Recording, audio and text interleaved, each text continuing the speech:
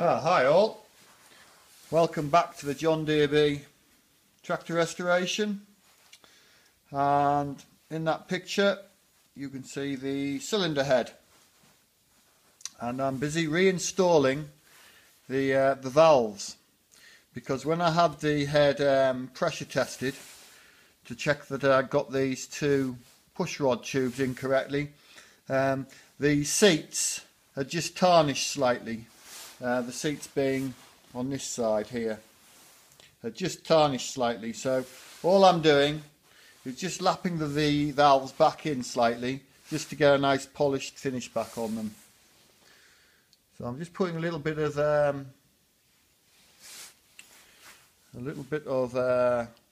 grinding paste on, grinding compound, sorry. And I'm sure a lot of you have done this before. I'm sure you have. It's not rocket science. Bit of oil on the old valve stem. Put it in from behind. Put it in from behind. Valve stem comes through. You can just hear that slight grindy noise. So that's the valve grinding compound working. I have a slightly different take on doing this. I use my drill just to go gently one way and the other, and then you just want to push it out a bit.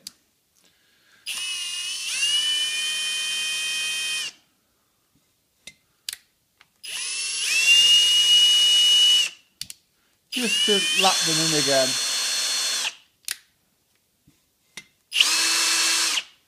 There we go. I'm not after heavy grinding them in. I'm just after lapping the back in and putting a bit of a finish back on the actual seat and the valve. So just get a rag, clean that off, and it will have hopefully just put a nice polished the seat and the valve face up again. Well, not polished it up, but if you get that nice grey dull finish, it's not a million miles away. So just put that back up on there. We'll tip the head over, hopefully without knocking the camera off. Bit of shake there, sorry. And then we'll just clean the valve lapping compound off the seat. Yeah, it's polished that up nicely. This one was probably the worst one actually. Don't know why, just got a little bit of rust on it. Hoping you can see this. Yeah. So that's got that done. We'll just sit the head back up again, gently. And then I generally just give the valve another coating of oil. It might be a while before it's started again. Well, it won't be too long, but just give the whole thing a bit of oil, it won't hurt it. Just stops anything else rusting really.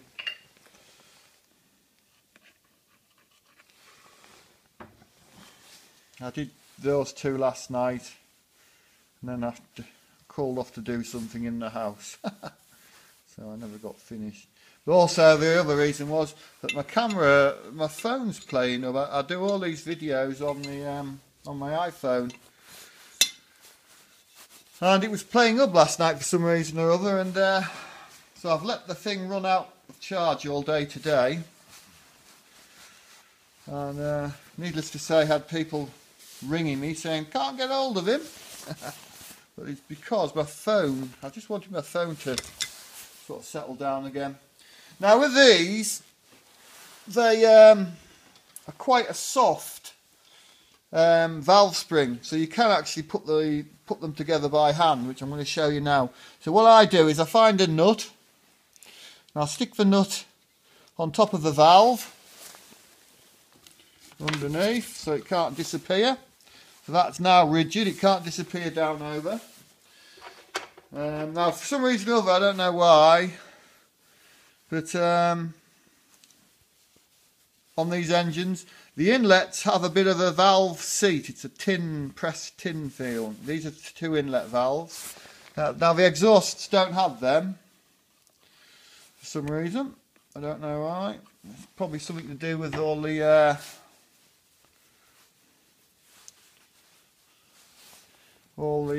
measurements probably and tolerances. But that goes on like so.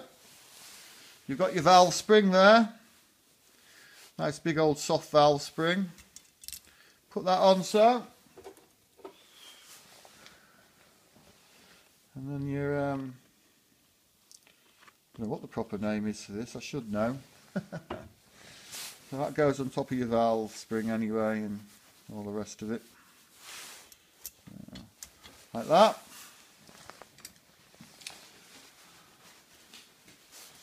And then you put your little collet in. I always put a little bit of oil on them, like so. And basically we can do this without everything going wrong. Just push it down. There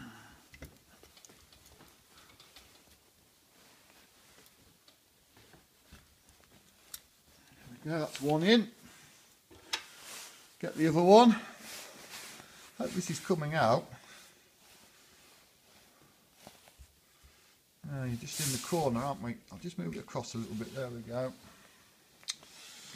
So I'm using a stand. My son got me a stand for Christmas, so I thought I'd give it a go. Just push it in again. There we are. There we are. See how it's seated in. See? All hunky-dory. And a bit of oil on, as I say, just to stop it getting rusty again. So we'll lift it back over. I don't know if you can see that. There it is, nicely in there. All sorted. So yeah, so we'll do the exhaust valve now.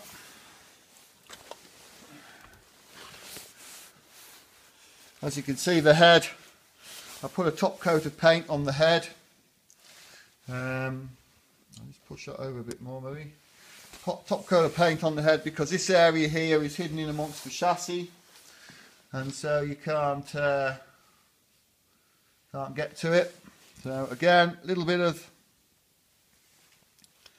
grinding compound.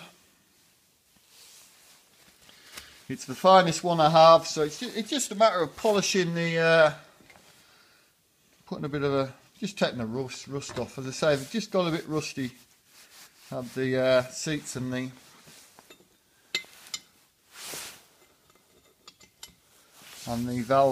actual valve face.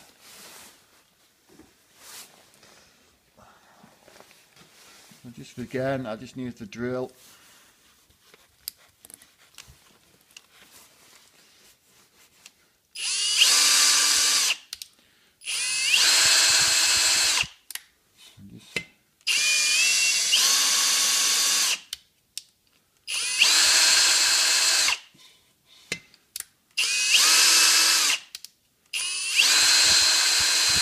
A little bit of pressure on from behind just to hold the valve in against the seat. I used to have one of those bits of stick with a rubber plunger on, and used to do that through your hands, but bloody awful things they were.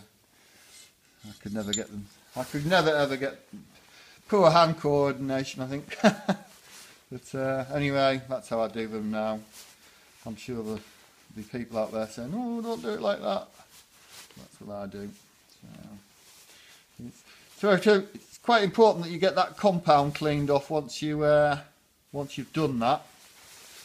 You don't want that left on the valve seat or the seat in the head.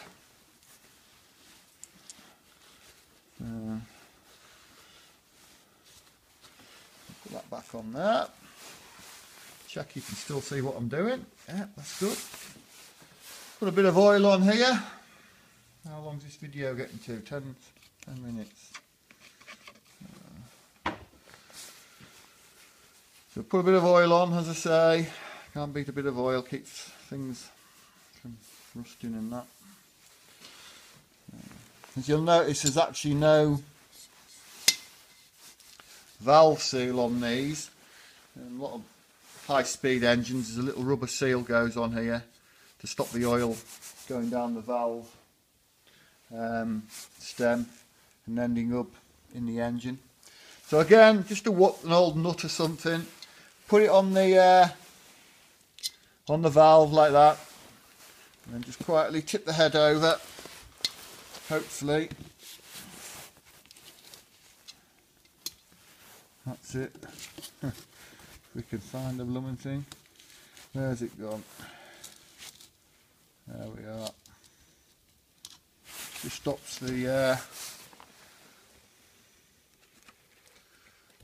the valve pushing through.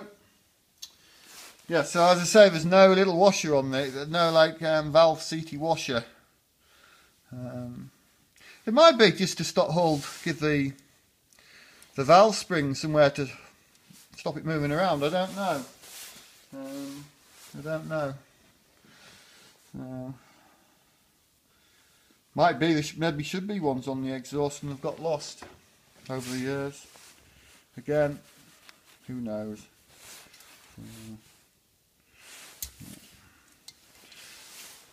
Same trick again, just a bit of oil, push them down by hand. I do have a proper valve spring compressor, but it's not big enough for these valves, so just push that in like that. You've just got to be a little bit careful.